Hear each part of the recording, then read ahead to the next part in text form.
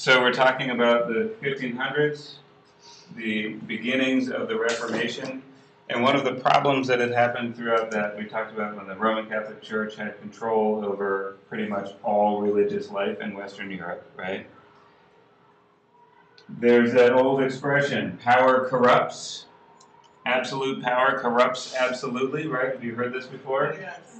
So it's not too surprising to us to learn that the Catholic Church was kind of abusing its power. Okay? And there were two big ways that sort of a lot of people could look and see that is an abuse of the church power. And one was political.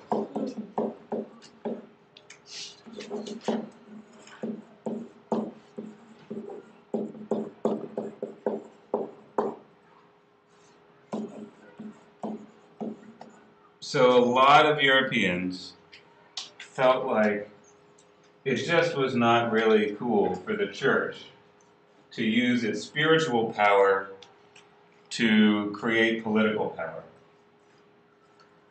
And it was very clear to many, many people that that's exactly what they were doing. So for instance, in what is now Italy, there was, right across the middle surrounding Rome, was the Papal States. This was a country, and the Pope was the king. Right? So he was not only the spiritual leader of all of Roman Catholics, but he was the king of his own country. And what happens with kings of countries with neighboring countries? They get into wars. So the Pope was going to war with his neighbor, as kings often did, over political problems. You stepped over my river or whatever. And that creates this very strange thing, especially for his neighbors. Okay, I'm a king, and I'm going to war against that guy because he was rude to me, but wait, he's the Pope, and he can basically send me to hell for all eternity because I'm going to war with him. I'm very confused about this, right? Do you see how that's like a weird abuse of that power? And the Pope would go into Germany and say, you need to do this, and you need to do this. He's making political demands. And sort of holding it over all of these kings is, I'm going to send you to hell if you don't do what I say you need to do. Even though what his demands were very much like, pay taxes, go to war against that guy, very, earthly things, right? Not your eternal soul, not the kinds of things we think about. Okay, religion, Your Holiness, I get it, you're the boss. Politics, why do you stay out of it? So this was a big, big problem. And the further you got from Rome, the more upset about it the kings were. So as you go increase your distance from the center of power, you sort of feel that power less. So when the Pope comes up and says, no, you have to do this, people are like, no, 9, I don't want to do that. Right? You're way down there in Rome. Right, so your old lower school teacher comes up and tells you to do something. You're like, wait, you can't assign me homework anymore, right? You're very far away from me now. This is not necessary. Then the other big one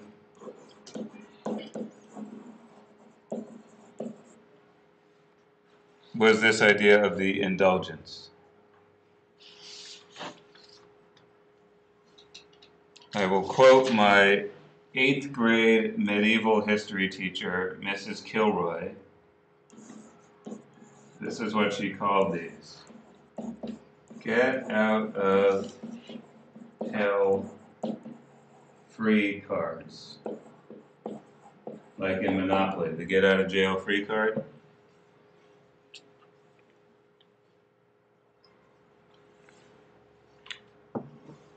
This is not entirely accurate, but it's a memorable line. She said that to me in 1987, so I've remembered it for that long. Okay, so the get out of hell free card. All you have to do is, they started out okay. All it said, okay, here's what you do. You go help 3 little old ladies cross the street and get them to come and talk to the priest, and the priest will give you this piece of paper. It's called an indulgence, and it says that a couple of your sins have been washed away. So your time spent in hell or purgatory is reduced by a little bit. Purgatory is like the waiting room before you either get into heaven or hell. Is anybody Catholic? They don't do purgatory anymore, I don't think. I think they got rid of purgatory recently. But purgatory really was the place your soul went after you died, and it waited there for a long, long, long time, and then got into either heaven or hell based on what you had done in your life. And they would say, okay, we can cut down the time your soul spends in purgatory before it gets into heaven, or we can work on the fact that you're going to hell. We can forgive some sins. You know, that time you murdered that guy, you're going to have to help 95 little old ladies across the street. Those are called good works. So if you did some good works, then you could be indulged to get out of some time. So that might have been okay. You had to do something, you had to do something to get the indulgence. Then they shifted, and it went to just you pay them, and they give you the indulgence. There is no prayer involved, there is no good deeds involved, there's nothing but paying the church, and you get your time in hell reduced. Good deal, huh? So, that really upset some people. Not everybody, because there were a lot of people who bought them and were pretty psyched about it. Right? This is great. That time I killed the guy, I can just pay them, $8,000 and I'll get the indulgences worth the murder of somebody. Woohoo! Right? But you can see how that's an abuse of that power. So here we come to October of 1517. This guy, Johann Tetzel, was a Europe-wide famous seller of indulgences. And Johann Tetzel comes to Wittenberg, Germany.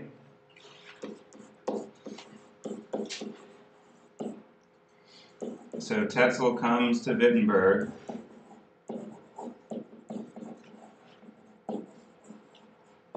to sell indulgences. And really what he's doing is they're going to build a new church in Rome, in Vatican City. And they need to raise money for it.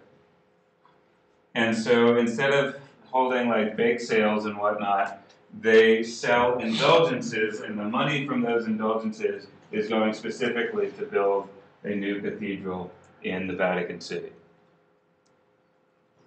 And there's a local monk priest in Wittenberg whose name is Martin Luther. And he feels very strongly that this is really bad. He feels like, if you want to raise money for a church, tell us that you're raising money for a church and take our money. That's fine. But don't tell us that you're releasing souls from purgatory, because that's obviously ridiculous. There's nothing in the Bible about it saying that the Pope can cut your sins off if you... It just doesn't make any sense. So Martin Luther protests this guy Tetzel. Sorry, that was not good handwriting. Martin Luther protests him with that document, the 95 Theses.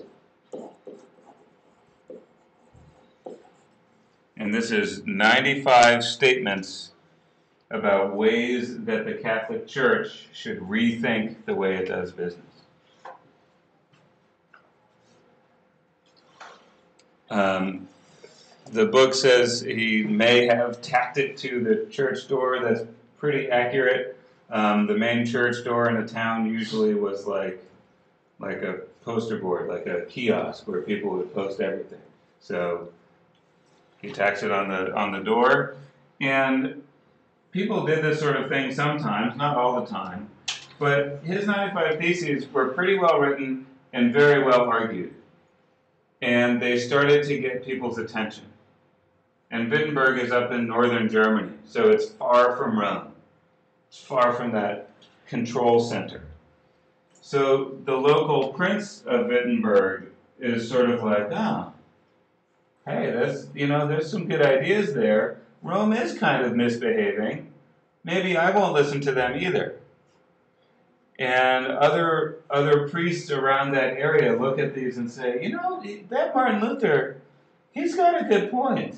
He has like 94 of the 95. Those are good ideas, right? So let's start listening to what he has to say. And basically, the time and the place was exactly right to create this movement of reforming the Catholic Church. We want to protest what they're doing, and we want to reform it. So we get two words coming out of that you have heard before in this class: Reformation, reform, and protest, Protestant.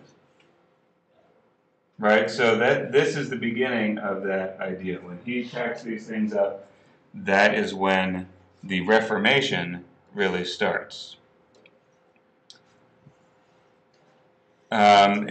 So very quickly, it was 4 years later, which is pretty quick for the time. Martin Luther is talking. The other thing about this is that Martin Luther was kind of a bulldog character.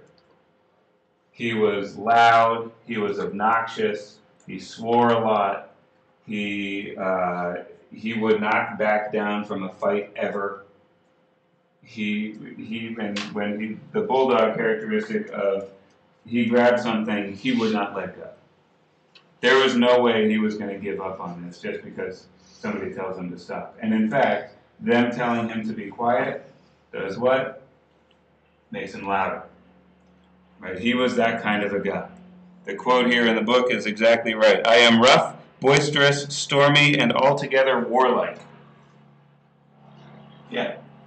He's writing things calling the Pope the Antichrist and pack of dogs and all this stuff. I mean, he was very, very serious in his language to them. So let's see. When was it was 1521.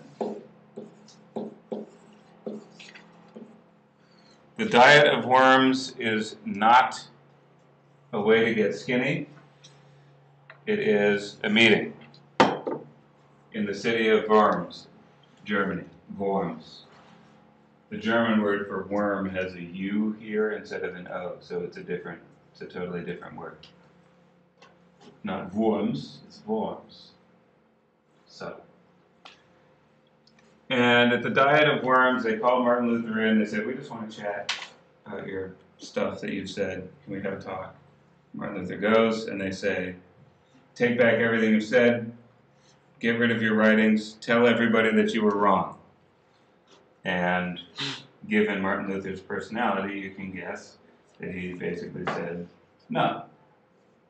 A famous quote from him at this point was, here I stand, I cannot do otherwise. Can't change my beliefs in the truth of what I've said. I won't do it.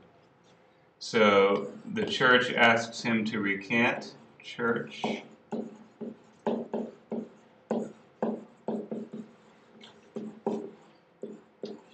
Recant means take back.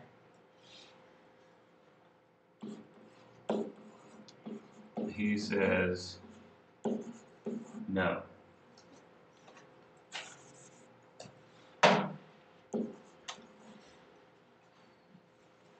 And that was really it. That was the end of the relationship between Martin Luther and the Catholic Church. This man who had been a monk and a priest is kicked out of the Catholic Church officially by the Pope. He is excommunicated. He gets married, right, which wasn't okay for priests, still isn't okay for priests. And he leads a new church. So he basically creates the church of Lutheranism, though he didn't call it that. This was the church of the Protestants. These are the people protesting against the Catholic Church. So when we go back up here to our family tree of all the different churches, right? The first one really was this one here. It was Martin Luther's church that was the first Protestant church. Make sense to everybody? You can just murmur yes or no. You don't have to be committed. Okay, good. So quickly, the ideas, basic ideas of Lutheranism as different from Catholicism. If you've got your book, you can look on page 64, and it shows you some of the basic beliefs of Lutheranism. Oops.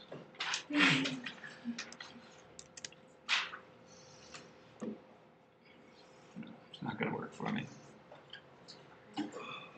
There's two, I think, of the most important differences. The one that I just want to highlight the most. This that page breaks it down. You have a nice graph. You can compare and contrast. But this was probably the biggest difference between Luther and the Catholics.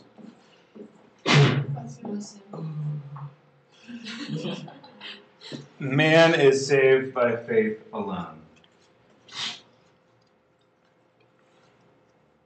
Through faith alone shall man be saved. I forget what the exact quote is from, what's his name?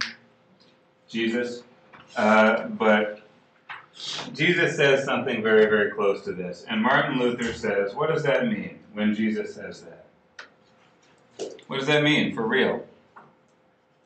It's a very clear statement by Jesus.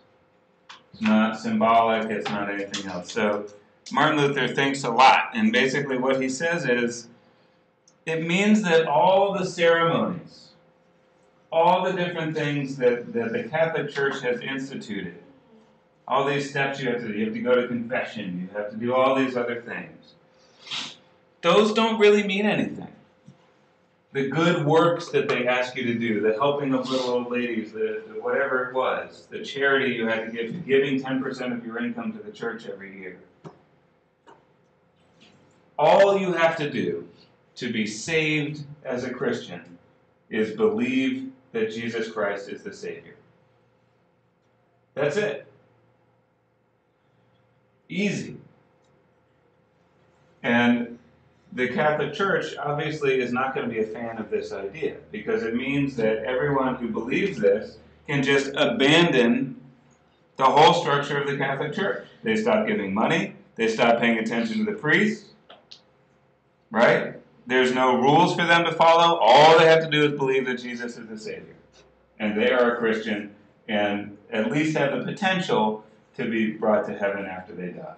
Live eternally in absolute paradise through one simple act. So you can understand why the Catholic Church might be really, really scared of this idea and really not like it at all, because it basically trashes their entire system. Right? People don't tend to like things that trash their entire system. And the next thing is, for Martin Luther,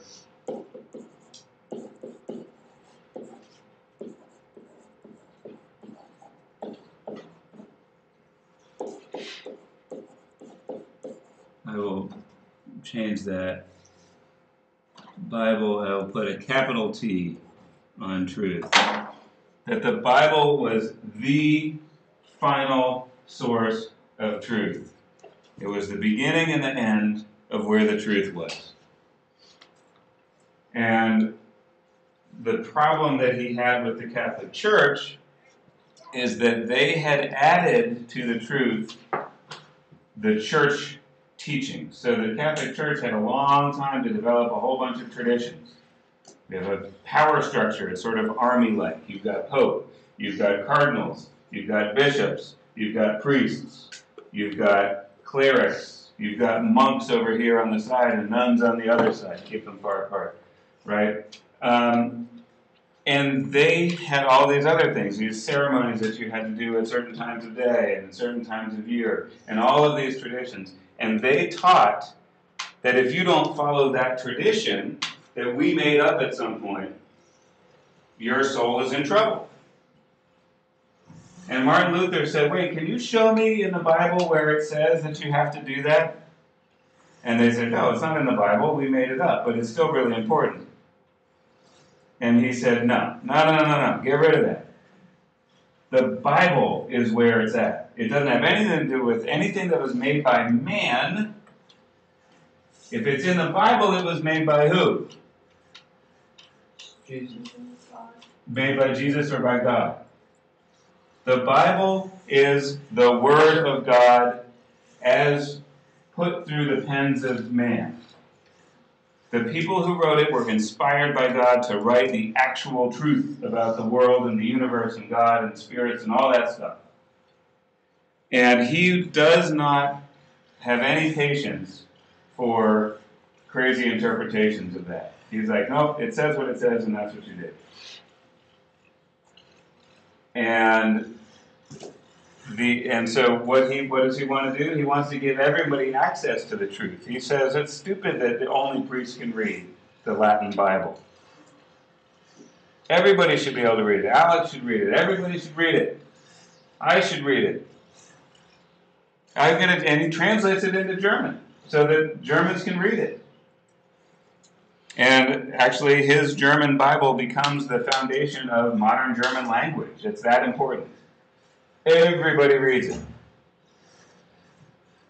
And this is a big, big difference with the Catholic Church. So the Catholic Church, I think it's in your little graph there, it says that the truth is the Bible and the church teachings. And Martin Luther says, no, it's just the Bible. And if you have a church teaching that you spun off somewhere along the line that's vaguely related to the Bible, then it's still not okay. Do what it says here.